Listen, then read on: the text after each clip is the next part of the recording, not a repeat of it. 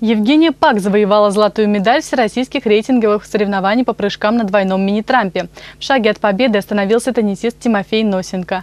А вот пловцам завоевать призовые места не удалось. Но новый рекорд Астраханской области на этапе Кубка России по плаванию установили. Подробности у Александры Востриковой. Астраханская спортсменка Евгения Пак стала победительницей всероссийских рейтинговых соревнований по прыжкам на двойном мини-трампе. Турнир проходил среди юниоров 1997 года рождения и моложе. Соревнования проходили в Ярославле. Всего на старт состязаний вышли 20 участниц из 9 регионов России. В финале Евгения опередила на 3 балла другую астраханку Алину Христенко. В прыжках на батуте Евгения финишировала 14-й среди 30 спортсменок.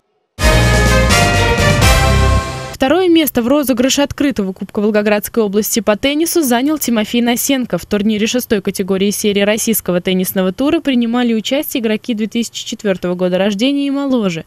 Всего за победу спорили 14 спортсменов из Астраханской и Волгоградской областей. В финальном поединке Носенко уступил хозяину кортов Всеволоду Попову. В активе нашего теннисиста 11 рейтинговых очков.